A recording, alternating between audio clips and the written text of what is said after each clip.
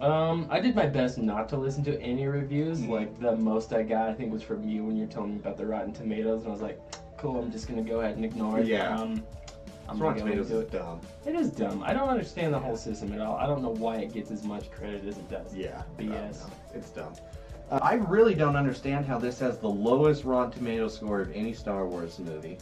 When there's Phantom Menace out there, the Star Wars Holiday Special, and this is legitimately a phenomenal movie. Hold up. This got worse than the Phantom Menace. It's the lowest rated audience Rotten Tomatoes score from what I heard. I don't know, maybe I need to go back and do research, but I heard that from a reputable podcast that I I believe you. trust. Yeah, absolutely. But like, it's crazy to me because the Phantom Menace was like one of the Maybe it's because Rotten movie. Tomatoes wasn't a thing then, and people don't always go back and like downrate movies Okay. just to do it. Yeah. I also did hear a theory that they think there are a lot of bot accounts that people create that Really? hate it so much that they're going because they're like the numbers don't add up. It doesn't make sense. Mhm. It's like clearly a lot of these accounts are fake, which I wonder if that's true too or I could see conspiracy it, man. theory. I could see it. It's done by other Star Trek people. Right. Yeah, or other I don't Hollywood know, 'cause, companies like, I creating look them to at do that. My friend list and a lot of the sites I trust that I follow on just all the social medias and everybody that I know like have saying super positive things about that, and then I read comments in certain sections and people are just outraged, and the amount of hate that spews out immediately is absurd. Dude. It's like you just threaten to murder their family or something like that. Yeah. It just causes this blind unnecessary rage.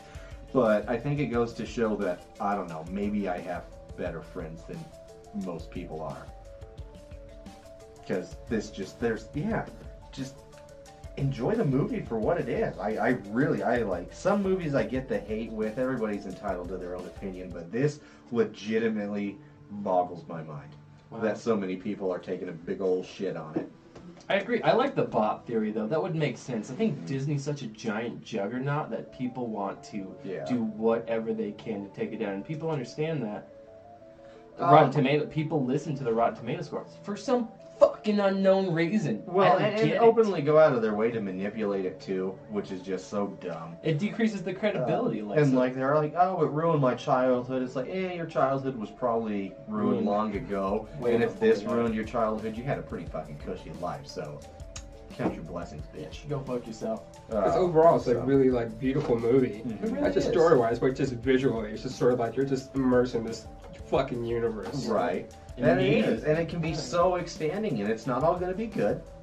It can't. Nothing can be all good. Right? Exactly. But it's not all going to be bad, and it's just like people are looking for bad in places that it's just not there, or getting so upset by certain things that they just can't see past anything else in there. Haters gonna hate. Haters gonna Haters hate. gonna hate, man. Haters gonna hate. Players gonna play. Love is I gonna don't know where we're love. going with this. Yeah, that's all I got. Yeah. Cool. Cool. Beans. Cool. Cool beans. Beans. Well, until next time, like, share, comment, subscribe. I'm Jerry. Paula. I'm big.